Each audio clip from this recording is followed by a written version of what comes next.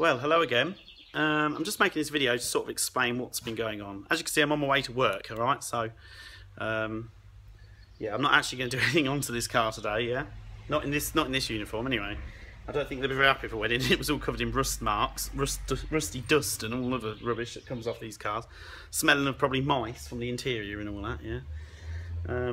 Anyway, what's happened is over the last 3 weeks, unfortunately, now if you've seen some of the other videos, you might remember that I told you that my nan had gone into hospital.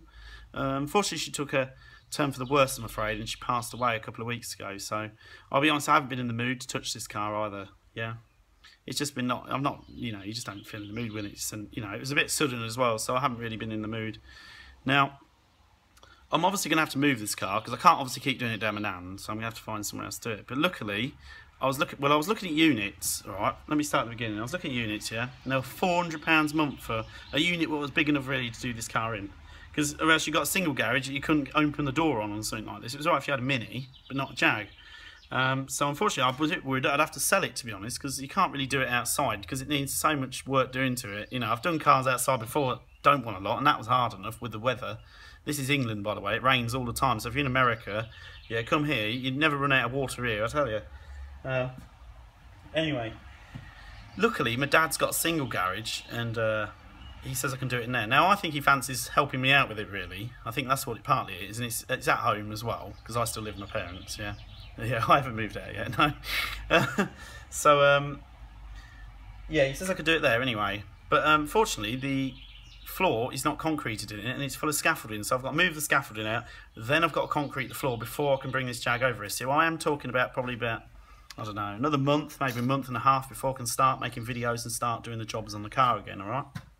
So, like I say, I'm not selling it, yeah, because I would have been gutted if I'd had to. I'd be quite honest with you, because it's a beautiful car and I really want it. I'll be honest with you. I really love this car. I fell in love with it the minute I saw it, and I couldn't let it go now. And I'd be gutted if I'd had to.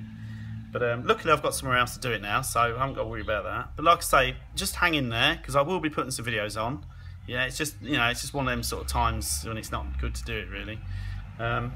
So yeah, I'd like to say as well, thank you to all my friends and family for support, obviously, during this hard time, and thank you for all you lot subscribing and, you know, always helping me out with the questions and that I have about this car.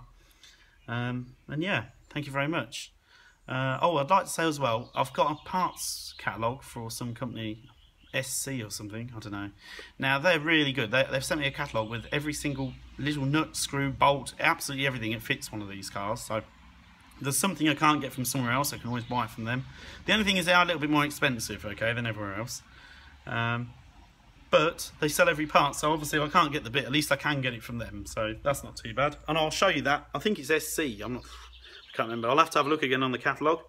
But like I say, with the thing, I haven't really looked at the catalogue, but I know there's a lot in it, and in fact, I opened the book and I thought they sent it as a parcel, and I thought, what have I ordered by accident here?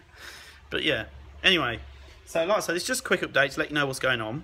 You'll have to unfortunately wait a month for videos, but like I say, I will be putting them back on as soon as I get the car moved.